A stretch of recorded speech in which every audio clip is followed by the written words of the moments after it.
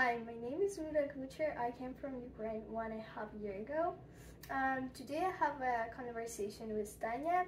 She came from Ukraine 25 years ago. Tanya, tell us a little bit about yourself. My name is Tanya. I came from Ukraine 25 years ago with my family. It was family of 10. When we came, I was attending 8th grade. I finished last 6 weeks of 8th grade here. And I always lived in Washington.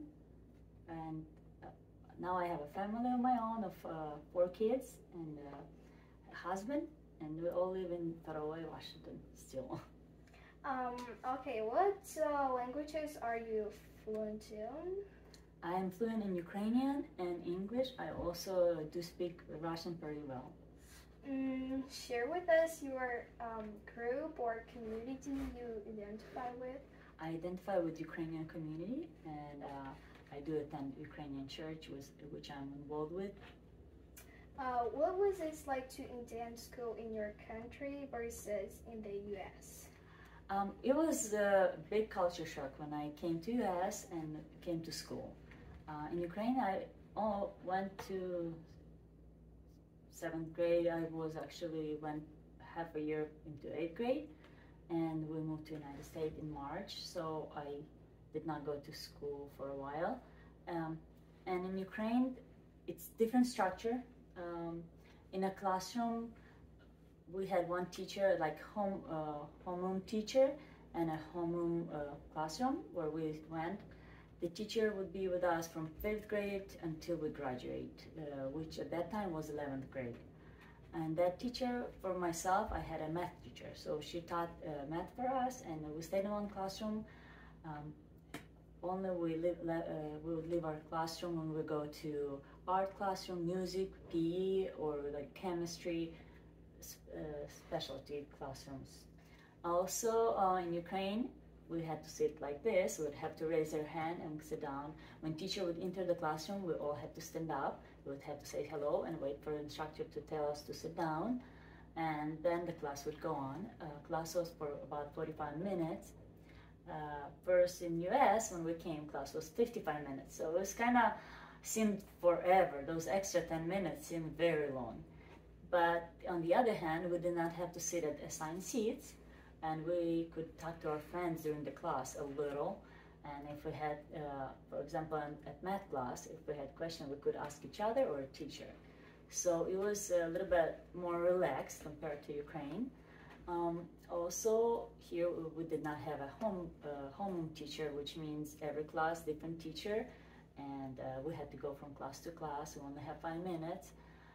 Lunch here is more fun than Ukraine too, and it's more different variety food, so it was also hard to get used to the lunches in US. But in general, I really like school in US. When I moved from middle school to high school, it was again much more fun and seemed more relaxed. I really enjoyed high school, and then I went to college.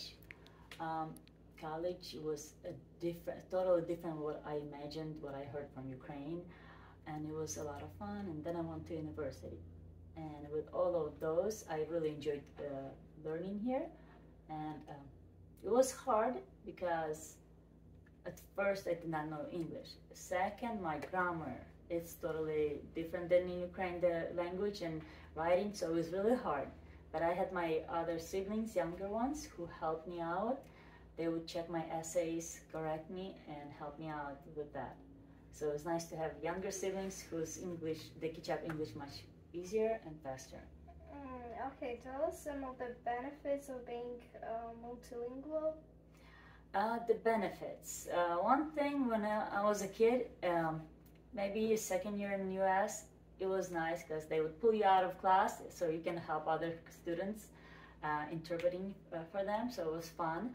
When I grow up, and now many Ukrainians come, I'm able to help people interpret at the appointments, schedule appointments, helping them out with filling out paperwork. Also, it's a big benefit for work. I work as a Federal Public School employee. I do interpretations, so I interpret at the parent conferences, at the evaluations. Also, I do translations for public schools. I get emails with documents that I need to translate and send them back.